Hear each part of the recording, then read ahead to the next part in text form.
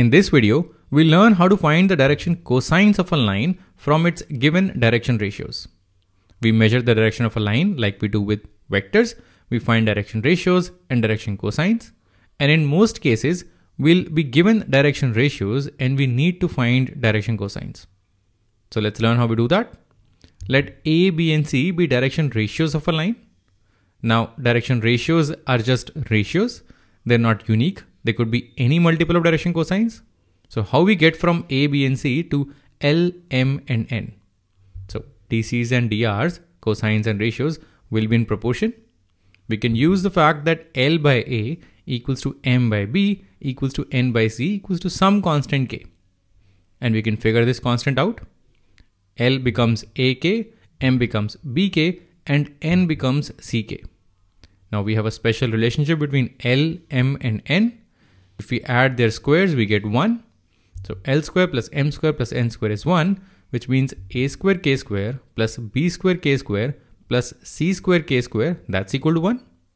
So this equation gives us the value of K. In fact, it gives us two values of K. K square equals to 1 by A square plus B square plus C square, or K equals to plus minus 1 by root A square plus B square plus C square. So if we know A, B, and C, if we know the direction ratios, we can figure out this constant.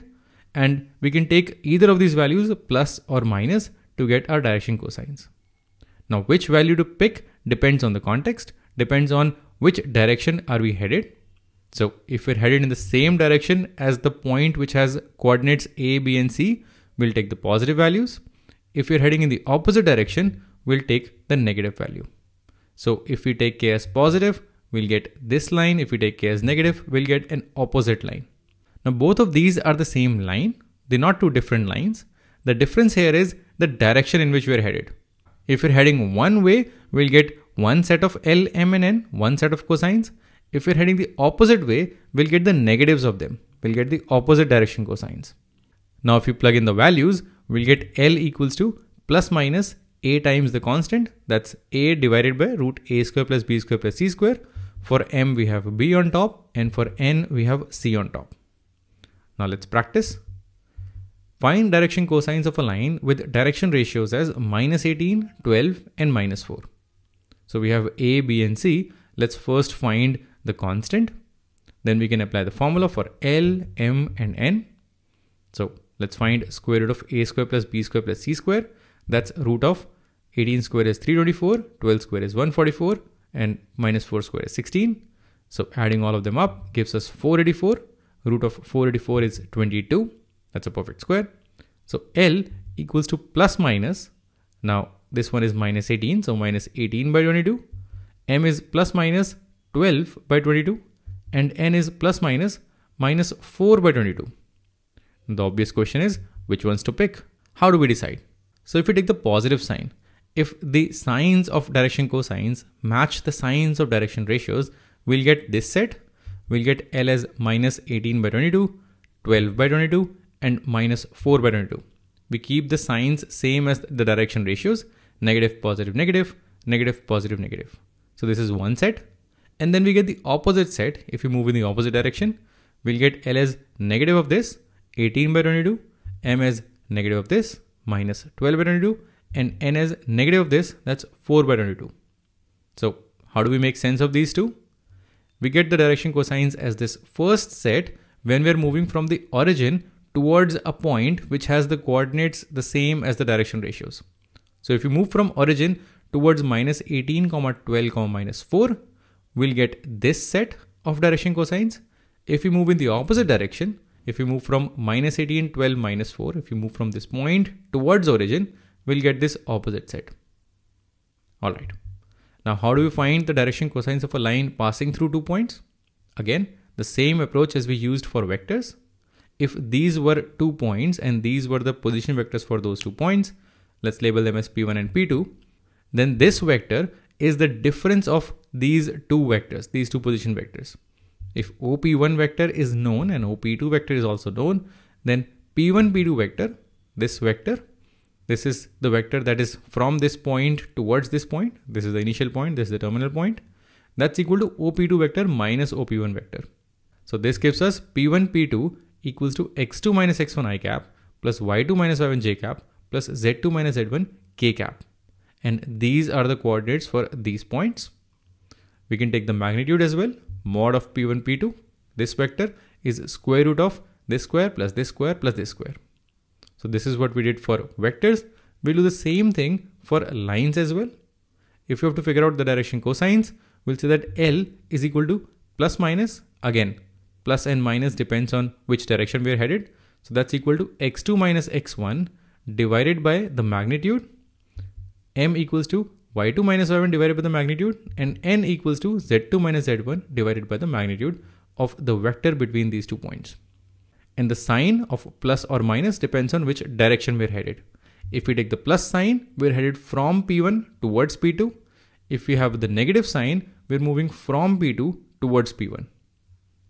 Let's take an example. Find the direction cosines of a line passing through these 2 points. Now pause the video, try this out. Okay. So if these points are labeled, if we have A and B, then let's find the magnitude, let's find the length of this line segment AB. That's the magnitude of the vector AB. So that's going to be minus 2 minus 1 square plus 4 minus 2 square plus minus 5 minus 3 square, square root of all of this. So that's square root of 3 square 9, 2 square 4, and 8 square 64. So that's 73 plus 4, 77. So the magnitude is root 77. All right. Now, what are the direction cosines of a line passing through these 2 points? Well, it can have 2 sets. The first one is when we're headed from A to B. And the second set is when the line is directed from B to A. And we have to be careful here. L equals to, if you're moving from A to B, which means B is the final one. So 1 minus minus 2. We take this as the final point. This is the initial point. So 1 minus minus 2 divided by the magnitude. That's root 77. M equals to 2 minus 4 divided by root 77. And N equals to 3 minus minus 5 divided by root 77. So if we simplify, we get L as 3 by root 77, M as minus 2 by root 77, and N as 8 by root 77. And if you flip them, we'll get the line directed from B to A. We'll get a negative sign here, a positive sign here, and a negative sign here. Now this is how we can get direction cosines from direction ratios or the coordinates of the points. But can we get direction cosines directly from the angles that the line makes with the axis? Pause the video, try this problem. Find the direction cosines of a line making 90 degrees, 135 degrees, and 45 degrees with x, y, and z axis respectively. All right, let's solve this together. For this, we'll use the basic definition of L, M, and N, the direction cosines.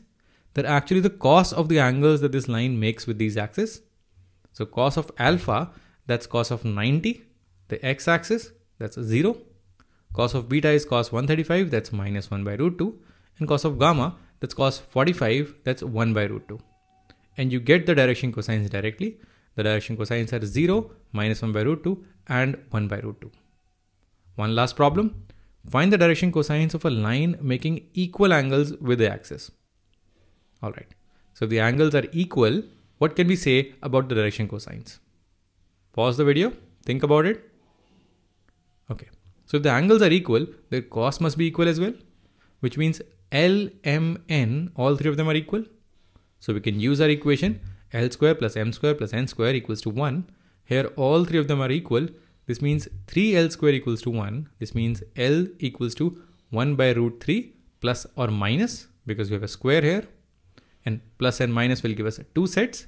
One set is 1 by root 3, 1 by root 3, 1 by root 3. And another set is minus 1 by root 3, minus 1 by root 3, and minus 1 by root 3. So 2 different direction cosines depending on which direction we are looking at.